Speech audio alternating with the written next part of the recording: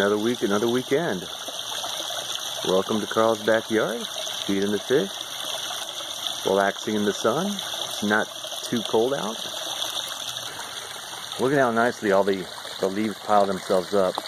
So I could, in theory, just take my net and scoop the leaves out of there. Of course, I'm not going to do that right now. I might do it later. I might do it tomorrow. Right now, I've got other stuff that I should be doing. But you sit down and start feeding fish and watching them, and really, you just, that's a much better plan than anything else you had on the schedule. And this time of year, they all move in slow motion up until they grab food. I think they're comfortable now. When they first came up, you can see platinum fish there. He kind of comes up, super slow motion swimming across the pond there.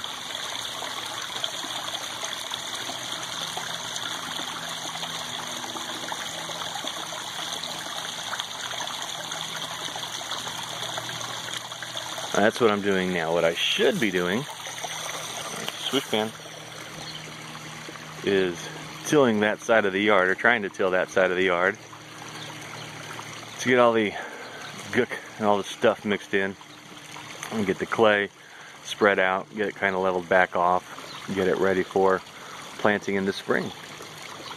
So what I should be doing, we'll check back in later and see how far I got. After 20 hours of trying to start the tiller, I've given up, and I went up to Home Depot and I rented a tiller. It's a much smaller tiller, it's a lighter tiller. The reasoning there, of course, being I can fit this one in the back of the trunk. I can't fit a bigger one in the back of the trunk. So I got this little tiller, and hopefully it'll be able to get the job done. We'll see how it goes. And so this is as far as I got.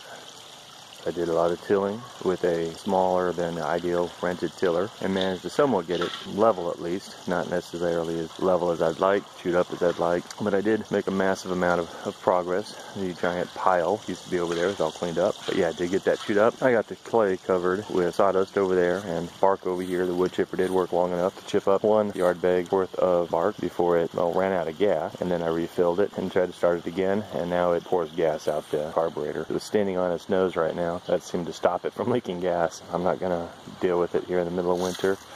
I do still have sawdust pile to shovel into the wheelbarrow, take over, dump out, spread around. Don't know if I'm actually going to bother doing that. I'm not doing it today, I know that for sure. I might do it this coming up weekend. And I did come out, and for the first time in several days, at least over the weekend, I looked at the fish.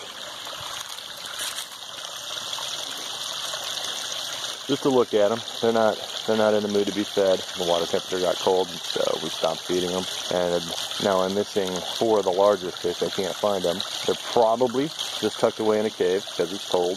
They don't feel like swimming around, exposed to predation. But they hopefully swam into a cave and tucked themselves away for a while. I was missing 5 fish when I first realized that they weren't all in there. Blue tiger fish swam out a little bit ago, but I was out here for a good 10 minutes before I saw him swim out, reducing the count of fish that I haven't seen to 4. So it's a little concerning. Other fish I'd expect to see out swimming around, if anybody's swimming around. And I've been out here and looked, and they haven't swum out. It's not entirely unheard of that the fish will go and they'll swim into one of the caves and take themselves away days before seeing them again. Some of the fish in there now, I didn't see it all last winter, and it's definitely gotten cold overnight. So hopefully the fish have just put themselves into a cave and are hanging out. A little worrisome that other fish will swim into the cave and swim out the other end, and the missing fish won't follow them. I'm encouraging though, because some of the fish that are swimming around would swim most of the way into the cave, and then they'd pause, like in the entrance, in the hole, in the doorway to the cave, and just hang out like they were looking or talking or whatever with the fish that was in the cave, and be like, why don't you come out and swim around, it's fun. And there's other fish in the cave that are like, no, it's cold, I'm just going to sit here, chill. See, there they go, swimming into the cave. And he stops. He turns around right there. He doesn't swim all the way in. He didn't swim out the other side. It's almost like he just swims in to see if the other fish are still in there, and then he swims back out. So after yesterday not being able to locate 4 of the fish in the pond, I came out this morning, where it's definitely a chilly morning, and looked around to see that there are no fish visible in the pond this morning.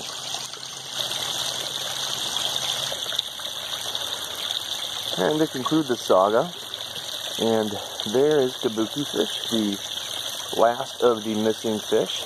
Not nearly as missing as he had been the last 2 days, and the rest are all in there as well.